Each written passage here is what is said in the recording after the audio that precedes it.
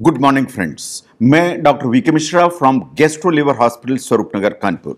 At the outset a request, ये scientific channel है, ये साइंटिफिक डेलिब्रेशन है। मैं आपसे रिक्वेस्ट करूंगा कि इस चैनल को सब्सक्राइब करें, इस वीडियो को शेयर करें ताकि ये जानकारी ज़्यादा से ज़्यादा लोगों तक भेजी जा सके। आज मैं हेपेटाइटिस बी के ट्रांसमिशन के बारे में बात करूंगा। आज मैं बात करूंगा क्या simple act like kissing and hugging, इनसे भी क्या वास्तव में हेपेटाइटिस बी फैल सकती है। नाउ जरा हेपेटाइटिस बी को आप ध्यान से देखिए। जो हेपेटाइटिस बी है वास्तव में एक हेपेटाइटिस बी नाम का वायरस है, उसके चलते होती है। ये एक्यूट हो सकती है, ये क्रॉनिक हो सकती है। ये बहुत इन्फेक्शियस वायरस माना जाता है। ऐसा माना जाता है कि पूरी दुनिया में देयर आर 300 मिलियन पीपल, यानी इसका मतलब है करीब 30 करोड़ लोग ऐसे हैं जिनको वास्तव में हेपेटाइटिस बी का वायरस है। नाउ जहां तक एक्यूट वायरल हेपेटाइटिस का सवाल है, ये बहुत सारी रेंज में आती है। इन द सेंस कि ये हल्के रूप में हो सकती है, ये बहुत सीवियर हो सकती है, वो इतनी सीवियर हो सकती है कि आपको हॉस्पिटल भेज सकती है। बाय एंड लार्ज ऐसा माना जाता है कि आपको हेपेटाइटिस बी के वायरस का एक्सपोजर होगा तो विद इन 6 मंथ्स अगर सिम्टम्स आने हैं तो 6 महीने के अंदर इसके सिम्टम्स आपको आ जाएंगे। ये बात बिल्कुल सही है कि मोस्ट ऑफ द पीपल ये पूरी की पूरी तरह से इससे रिकवर हो जाते हैं एंड ये वायरस नेगेटिव हो जाता है। एक बार ये वायरस नेगेटिव हुआ तो आप जिंदगी भर के लिए आप हेपेटाइटिस बी से इम्यून हो जाते हैं।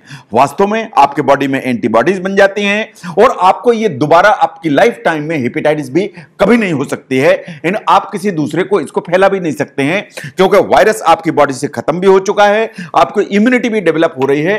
तो मोस्ट ऑफ द पीपल जिन्हें एक्यूट वायरल हेपेटाइटिस होती है हेपेटाइटिस बी के चलते, वो कंप्लीटली रिकवर हो जाते हैं। बट कुछ सबसेट में कुछ पेशेंट्स होते हैं जिन्हें वास्तव में ये वायरस मरता नहीं है। अगर ये वायरस मरेगा नहीं तो ये वास्तव में क्रॉनिक इंफेक्शन में कन्वर्ट हो जाएगा और एक बार क्रॉनिक इंफेक्शन में कन्वर्ट हुआ तो वास्तव में ये लाइफ लॉन्ग आपकी बॉडी में रह सकता है।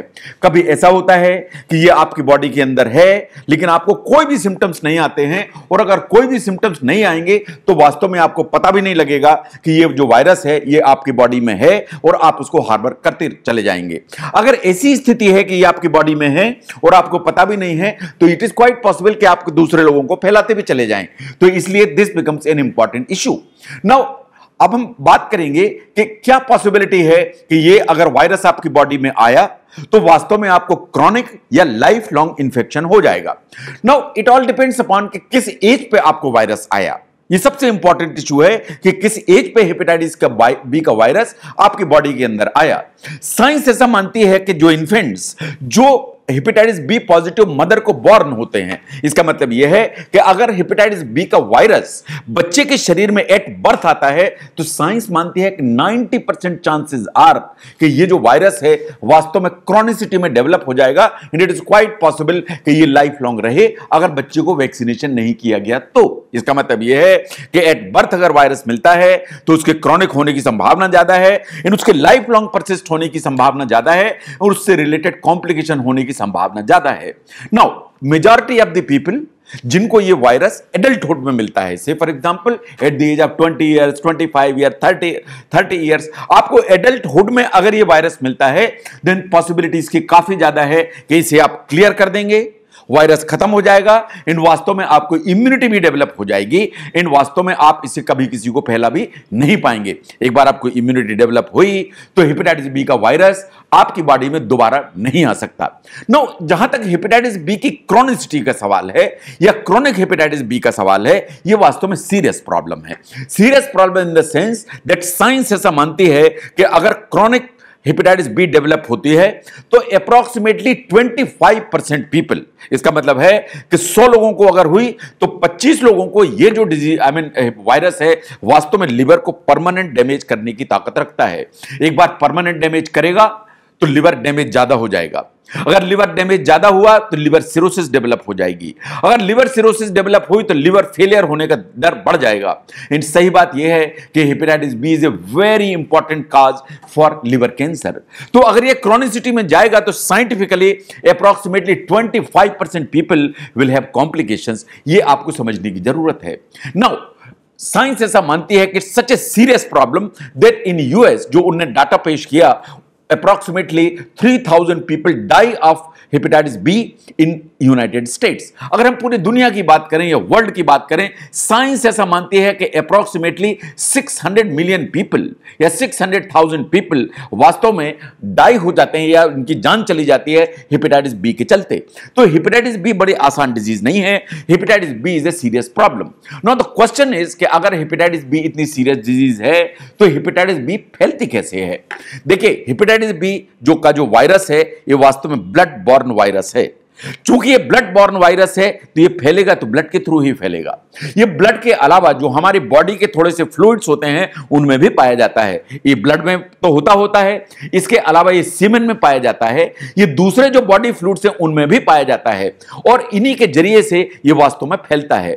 ऐसा माना जाता है कि आपकी बॉडी के अंदर अगर कोई कट लगा हुआ है, आपकी म्यूकोजल मेम्ब्रेन में कोई डैमेज है, ये इन्फेक्टेड पर्सन से ये वायरस अगर आपकी बॉडी में आता है तो इन कट्स के थ्रू आपके बॉडी में चला जाता है। जहां तक हेपेटाइटिस बी का वायरस है, जैसा मैंने कहा, ये बहुत ही इन्फेक्शियस वायरस है इन द सेंस कि ये बहुत तेजी से फैलता है। तो जहां तक इसका सवाल है फैलने का, ये वास्तव में जो आपकी स्किन है उसमें जो ब्रेक्स होते हैं या जो म्यूकस मेम्ब्रेन होती है उसमें ब्रेक्स होते हैं, उनके थ्रू फैलता है। लेकिन इसके ट्रांसमिशन के जो अदर रूट्स हैं हम उनके बारे में बात करेंगे। नो, जहां तक सेक्सुअल ट्रांसमिशन का सवाल है, it is one of the important reason. अगर आप किसी ऐसे व्यक्ति के साथ सेक्स करते हैं जो इन्फेक्टेड है और इंटरकोर्स ऐसे व्यक्ति के साथ करते हैं जो इन्फेक्टेड है, तो हेपेटाइटिस बी के ट्रांसमिशन की संभावना काफी ज्यादा है। अगर आप कोई ब्लड ट्रांसफ्यूजन कराते हैं जो ब्लड में हेपेटाइटिस बी पॉजिटिव है तो इट इज क्वाइट पॉसिबल कि आपको हेपेटाइटिस बी हो जाए। अगर आप इंट्रावीनस फ्लूइड लगवाते हैं जिसमें कि हेपेटाइटिस बी ट्रांसमिट होने की संभावना है तो इसकी पॉसिबिलिटी है कि आपको हेपेटाइटिस बी हो जाएगा।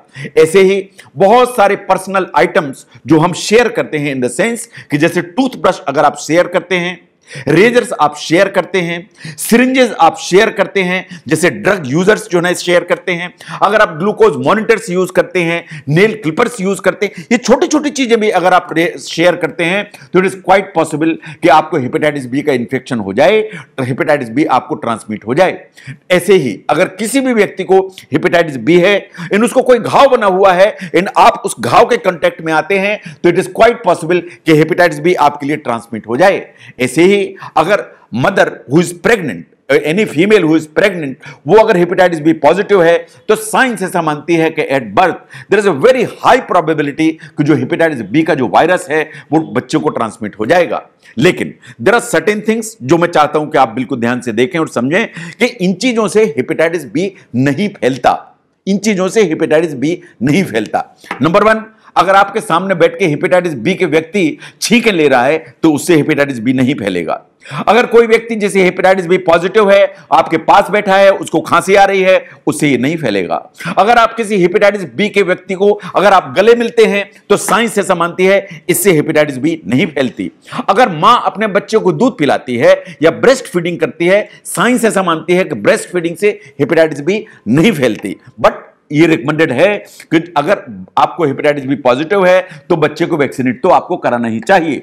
ये बात बिल्कुल सही है कि जो हेपेटाइटिस बी का वायरस है वो ब्लड के अलावा सलाइवा में भी पाया जाता है, लेकिन साइंस ऐसा मानती है कि जो किसिंग है या किसिंग एक ऐसा एक्ट है जो साइंस ऐसा मानती है कि उसके जरिए शायद हेपेटाइटिस बी का जो वायरस है वो नहीं फैलता। आप जो घर में खाना खाते हैं, जो आप बर्तन आप शेयर करते हैं या अटेंसिल्स आप शेयर करते हैं, उनसे हेपेटाइटिस बी का वायरस नहीं फैलता। इसका मतलब यह है कि अगर आपके घर में किसी को हेपेटाइटिस बी है और आप लंच लेते हैं टेबल पर बैठकर और उन्हीं बर्तनों को यूटिलाइज करते हैं तो साइंस ऐसा मानती है कि इसे हेपेटाइटिस बी नहीं फैलता। फिर एक बार, किसिंग से ये जो वायरस है ये नहीं फैलता। ये बात सही है कि स्टडीज कहती हैं कि सलाइवा में ये पाया जाता है। अगर आप समझते हैं कि हेपेटाइटिस बी के ट्रांसमिशन इन हेपेटाइटिस बी की सीरियसनेस, इसको समझने में ये वीडियो आपको हेल्प करता है तो इसको जरूर शेयर करें। मैं डॉक्टर वी के Mishra from gastro liver hospital, Swaroopnagar, Kanpur. Thank you very much.